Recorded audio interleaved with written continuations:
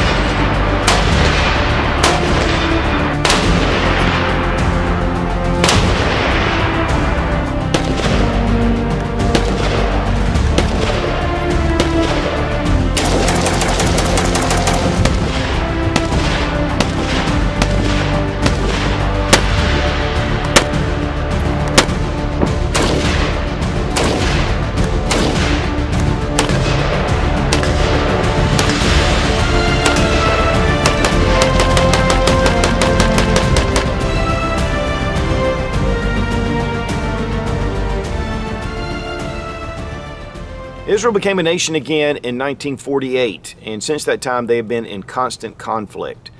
They have borrowed firearms from all over the world and acquired firearms for the IDF. But one thing that was very important to Israel was to have their own manufacturing for their small arms. And that started out with the Uzi and also the Galil, the Negev, and a number of other different firearms. Since that time, though, in 2001, Israel started developing the Tavor. This was the TAR-21. It was in 5.56. It served alongside with the M4 that the IDF was currently using. And then they updated it to the X95, also in 5.56. Now in 2017, the IWI has developed the Tavor 7, and this is in 7.62 by 5.1 NATO or 308. Again, it's a really bullpup, very compact design, very ergonomic, very battle proven. And I want to give a big thanks to IWI for sending the Tavor 7 for this test and evaluation. Now, IWI is the one that produces the Tavor, and that is the Israeli weapons industry. They changed in 2005 from IMI, or Israeli military industry, and IWI is a privatized company there in Israel. With the 308, it took them 16 years to develop the 308 or the 7.62 by 5.1 version of the Tavor. But there are a lot of similarities to the Tavor 7 with the X95. A lot of the controls, a lot of the things are the same. One of the big changes, though, is that it went from a long stroke piston system with the TAR-21 and the X95. With the short recoil system in the Tavor 7, it definitely aids in felt recoil. And that's one of the biggest things about the Tavor 7 is how easy it shoots. The recoil is really mild. Now right up here is your mag release. We're going to drop the magazine. We're going to check to make sure the gun is empty, and it is. And the Tavor 7 uses the SR25 pattern mags, which Magpul makes those mags. And they make them all the way from 5 up to 30 round magazines, which makes it nice. But the steel magazines will work in here, but the caveat is they have to be US made magazines to keep this 922R compliant. Of course, the magazines go right into the back of the rifle because all of your action is back here in the back of your rifle. And that's one of the things about a bullpup design is that all the hammer, everything is here in the rear. And that way you can make the barrel still long, but make it yet a very compact package. And it's one of the big appeals of the bullpup design. But one of the big problems with the bullpup design is you have your trigger here, but you actually have your hammer and sear back here. And so when you pull the trigger, you have linkages that go back to actuate the trigger. But with the Tavor, this is really a smooth trigger for a bullpup, and we're going to look at that in a minute. Now, with the original Tavor series, I actually replaced my trigger pack with a Geisley because that trigger was atrocious.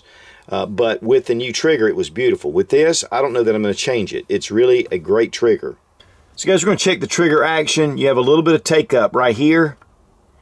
And then a really nice break.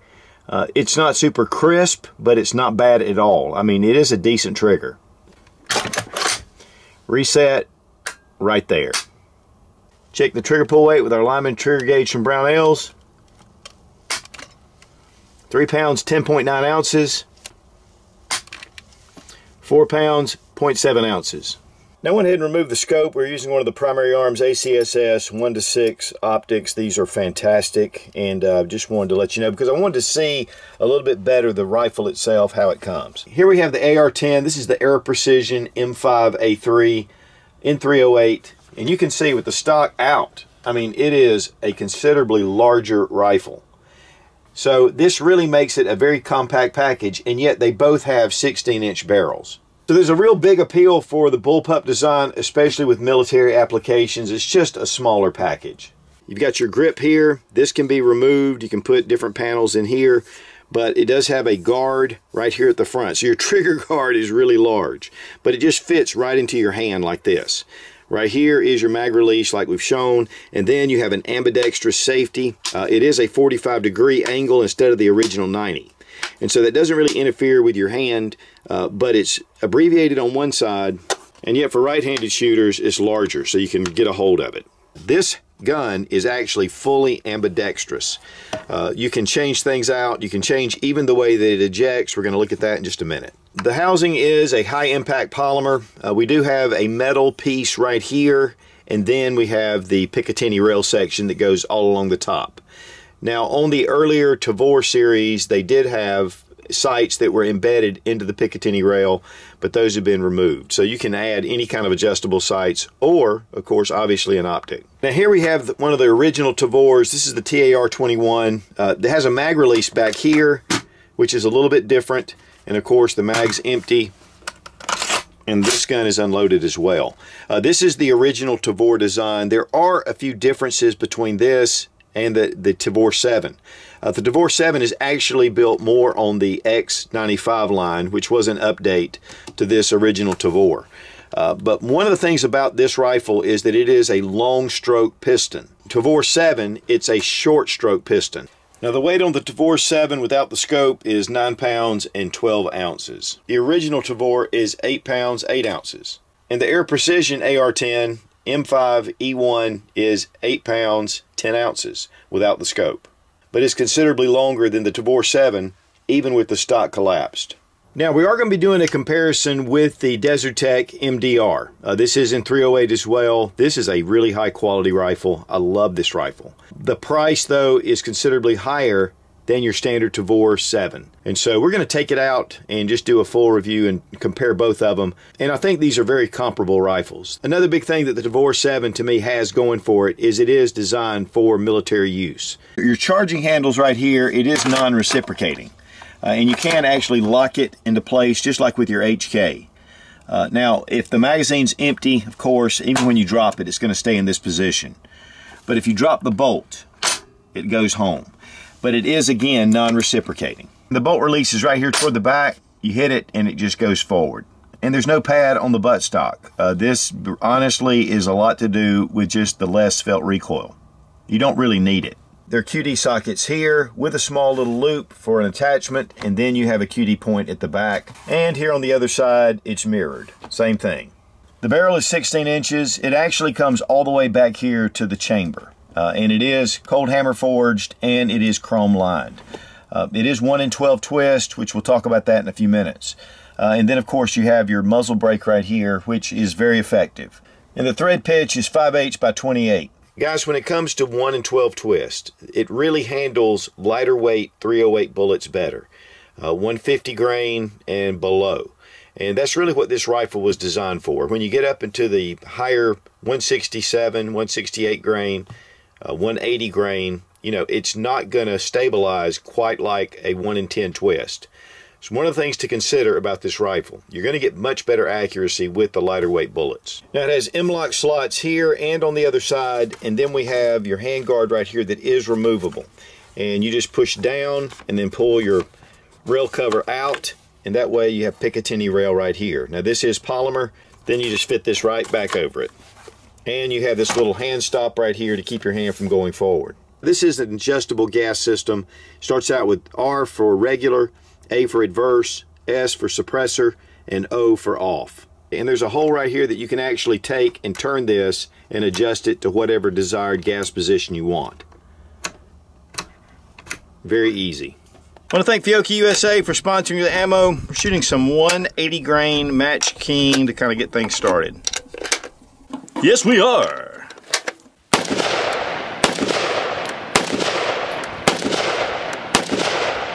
One of the first things we noticed with the Tavor 7 was the recoil was more like a 5.56.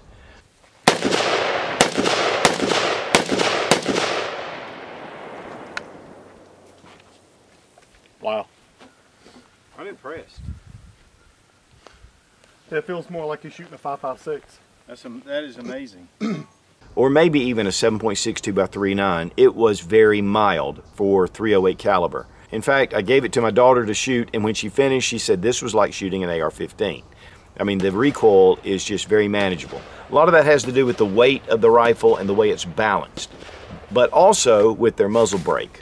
And it just seems to really tame the recoil. And of course, using the standard P-Mags is also a huge bonus.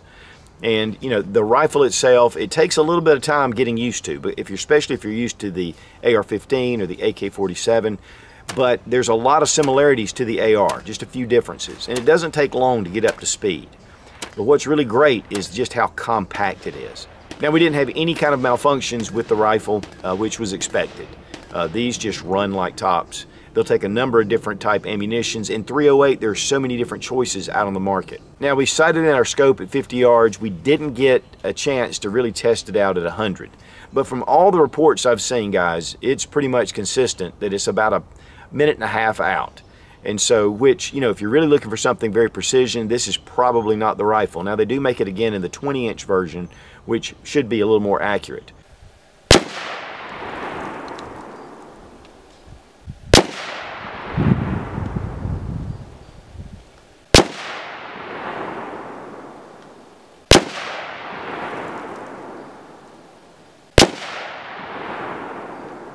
But we were hitting steel targets from 100, 200, and 300 yards with ease.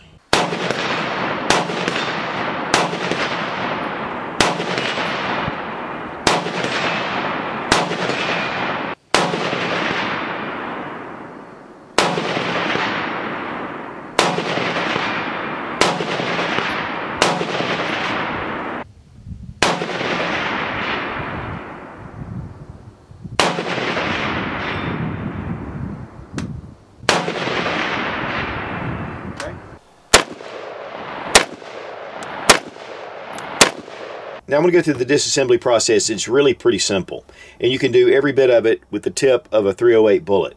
So the first thing we're going to do is go ahead and bring back, make sure that we are empty. We're going to let it go home.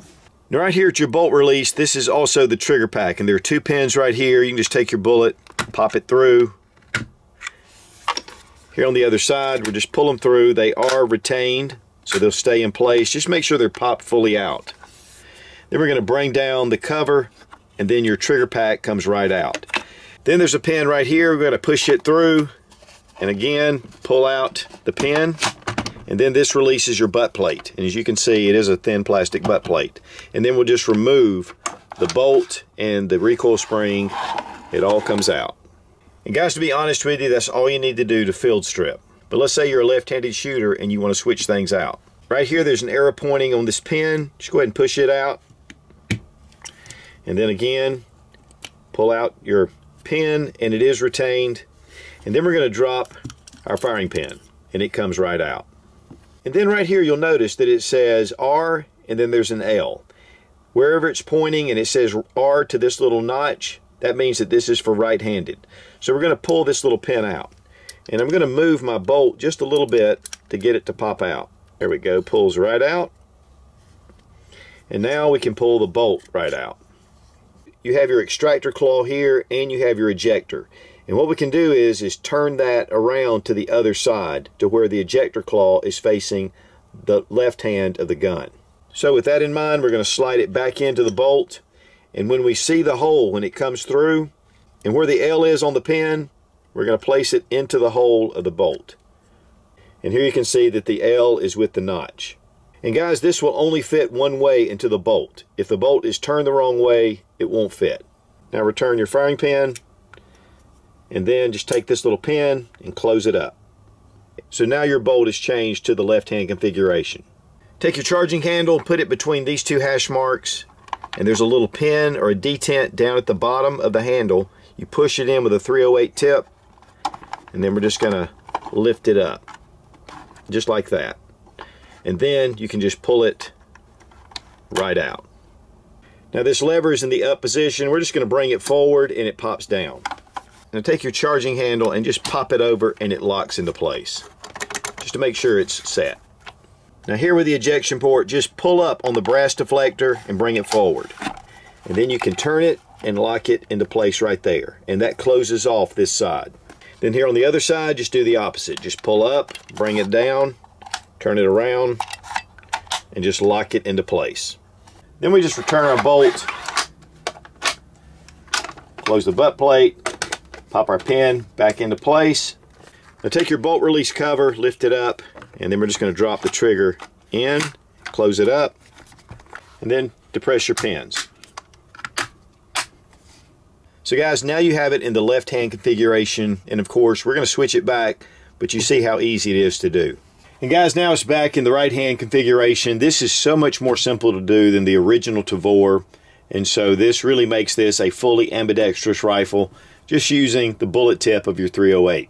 Now the MSRP on the Tavor 7 is $2,099. I started doing some research, and the market price is around $1,800, which is really excellent for this type rifle. And just with all the different quality that goes into these. Now as far as some pros and cons of the Tavor 7, number one, it is a super compact .308 rifle, but yet it's a full rifle. Much shorter than your AR-10 and even a lot of the AR pistols that are out on the market. And so that really is a big plus. The recoil management is just surprising. I mean, it really shoots well, shoots flat. Another thing with the ambidextrous controls, everything can be switched over fairly easily, which also is a big appeal, especially for those left-handed shooters.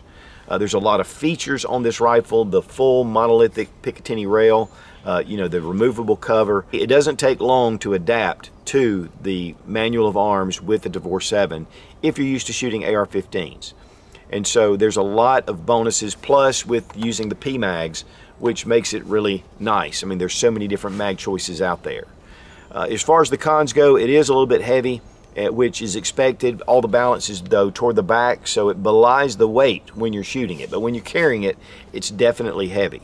And then, of course, with the accuracy, I would like to see a little tighter accuracy because I like to shoot accurately.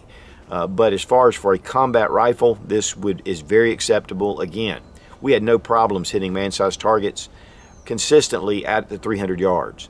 And so I feel like that, if you're looking for a great .308 in a small, tight package, the price is definitely right. For around the $1,800 range, you can get a Bullpup state-of-the-art rifle, and that it has a lot of these features you're not going to get anywhere else. And yet, you're not losing anything with the quality of the Tavor 7. And again, guys, I want to thank IWI for sending the Tavor 7 for this test and evaluation. Guys, if you're looking for a .308 in a really compact package that's built like a tank, this is definitely one to go with. Be strong, be of good courage. God bless America. Long live the Republic.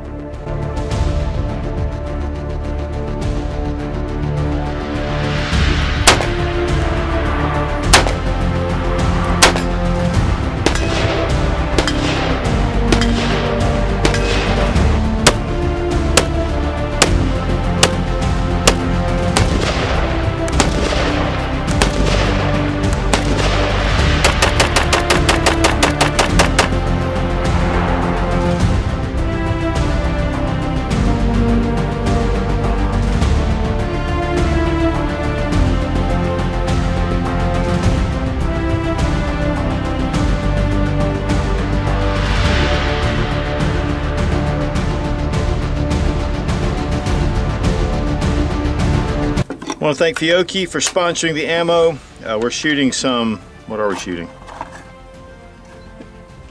180 grains Match King. Oh, good.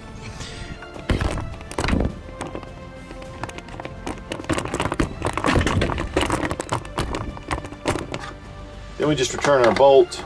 The heck. Everybody ready? Yep. You ready, Robbie? Huh? You ready? What?